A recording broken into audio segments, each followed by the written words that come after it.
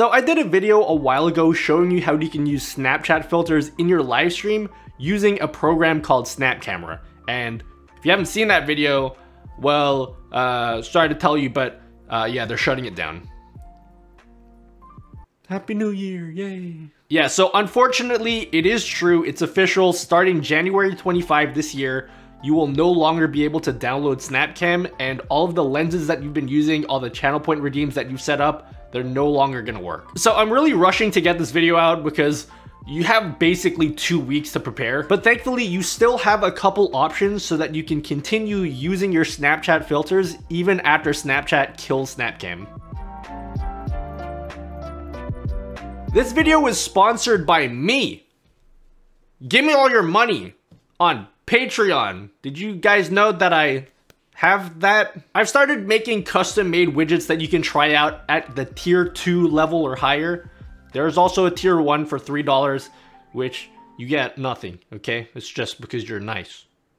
Sometimes I give you guys teasers and stuff at the $3 tier, but for the $10 tier and higher, you get access to my custom widgets that I literally had to learn a new programming language to make, so yay. Anyway, you guys didn't come here for me to sell you stuff that you never asked for. So let's talk about Snapchat. So what are your options? Number one is to back up all of your lenses so that even after Snapchat kills SnapCam, all your lenses are already on your PC, so they can't get to them. And the second option is to install a third-party SnapCam client. So I've been talking to a few really smart people, and there seems to be a lot of interest in creating a modified version of SnapCam, but my top recommendation is still going to be to back up all of your SnapCam lenses, and that is for a very good reason, but I'll explain that later. If you're impatient, you can just skip to the next chapter.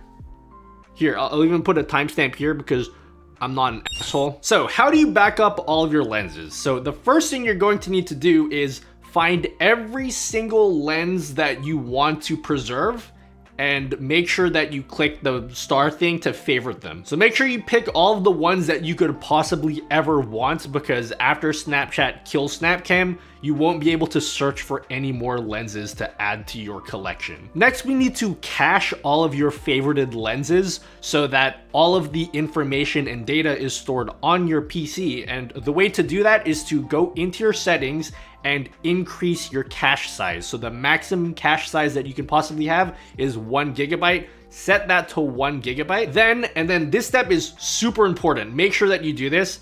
Go over to your favorites tab, click on the very first lens, and activate every single lens. So just keep on pressing right until you get to the end of your favorites list, and that will make sure that it caches all of your lenses. Next, you probably want to back up all of the files and the actual lens files that SnapCam uses to store all your settings, because sometimes SnapCam just freaks out and deletes all of your favorited lenses, and I don't know why that happens, so it's probably a good idea to just back up all of your settings. So for me, I went to wherever I installed SnapCam, so this is where I have it installed, program files. I backed up this whole folder. Now, this folder just contains the program, so it doesn't contain any of your settings, but I think it's easy to just back it up anyway, so just do that.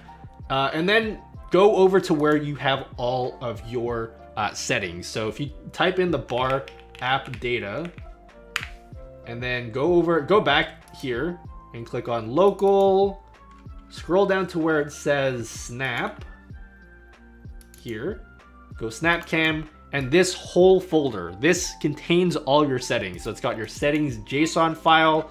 Make sure you have this backed up, and then this cache folder is super important. So this lens folder, all these numbers, it seems to have like way more lenses than I seem to have cached. So it's probably caching some of the lenses that I used and not necessarily favorited. So doesn't matter. I don't even know what these numbers are, but just make sure that all of this is backed up as well. And then lastly, it's probably a good idea to just download the SnapCam installer too, because Snapchat is going to take down this download link on the 25th. So just make sure that you have it just in case you need to reinstall it for some reason. Now, doing all of that should be enough, but it is still technically possible for SnapCam to, or Snapchat. I don't know why they use different names. It's so annoying. Anyway, it is still possible for Snapchat to do something server side to like clear your cache or something, or like make it so that your client doesn't work anymore. So what we're going to do is we're going to prevent SnapCam from being able to access the internet at all. So there'll be nothing that Snapchat can do server side to clear our cache, because we've put up the castle walls and stuff. So here's how you'll do that. So first, go into your Windows firewall, and if you're on a Mac, I don't know how Macs work, so I'm sorry. So this is Windows only. But go over to your Windows firewall, and then go over to where it says outbound connections. Right click in it, click on new rule. And then here you're gonna select program. Under this, we're gonna select wherever SnapCam is. So just go over to where you have SnapCam installed and select where it says Snap Camera. And then just press next. And over in this window, you want to block the connection. So yeah, SnapCam won't be able to connect to anything at all. Leave all this at default, so just check all that. And then just give it a name, and then that's it. You're done. Now you can go ahead and relaunch SnapCam. So shut it down if it's already open. And if you did it right, it should say, oops, something went wrong. If you see that, that's great. It means that our firewall rule worked. So one of the things that you'll notice is that if you go over to your favorites menu, none of the thumbnails are there. Don't worry, it still works. So if I was to click on one of the lenses, you can still see that I'm hot, or you can click on this one, wah, or something. So you won't see any of the names here, but everything will still work. You can still set hotkeys to everything. You just won't be able to see any of the names, but it'll all be there. But that's pretty much it for backing up your lenses. Now, it is a little bit jank, I understand, but it is the most safe option because you have control of everything. All the files are on your computer. There's nothing anyone can do to shut down the program. However, I understand that it is weird because like you can't even see any of the names. Like it looks buggy even though it technically works. So let's talk about third-party solutions. So I'm gonna tell you everything that I know so far. Now, keep in mind, this may change in the next few weeks. The first person that I talked to was DJ Tio. He's the one that made the cool sub printer for me. What he told me was that he can make a third-party client, and it is technically possible to host all of the lenses on a third-party server, but that is almost certainly against TOS. That is his words. So he doesn't want to make something like that available to the public because he doesn't want to get sued. So I talked to another person, Jaku, from I met him through the crowd control community. And he basically said that he don't give a fuck. So yeah, he made his own third-party client.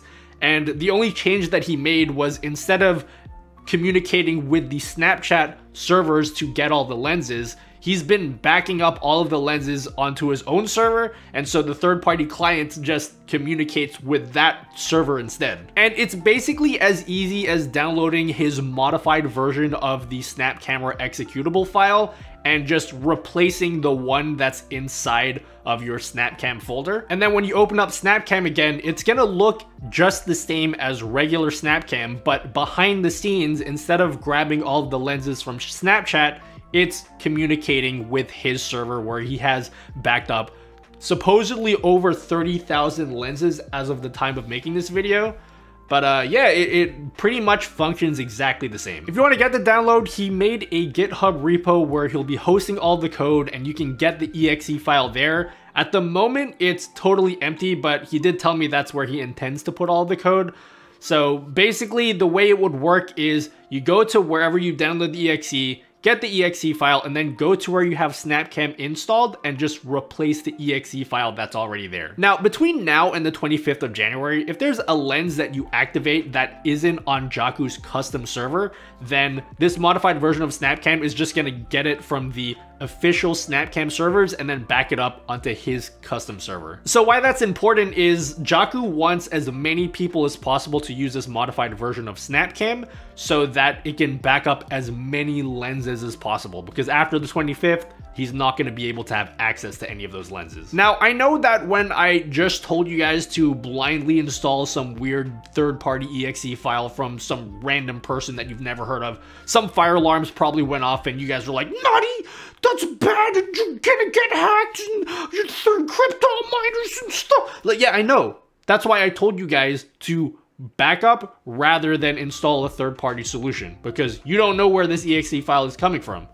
Also, that's probably exactly how you guys sound. I just know it. And the other issue is the TOS concern. We have no idea if Snapchat will go after Jaku and try to take down his custom server, or maybe Jaku just doesn't want to pay for a server like a couple months from now or whatever. Like, we don't know any of that, so you do run the risk of relying on a third-party server that may get shut down in the future, and then you're just back to square one anyway. So again, my top recommendation is please back up your SnapCam lenses, because that is a foolproof method that will definitely work. And then beyond that, it's up to you. If you want to use a third-party client, if another third-party client comes out, you can choose to use that, which I'll be doing. But again, everybody's needs are different and everyone has their own opinion. So just do whatever you want, okay? I'm not going to judge you. But yeah, anyway, guys, thanks for watching.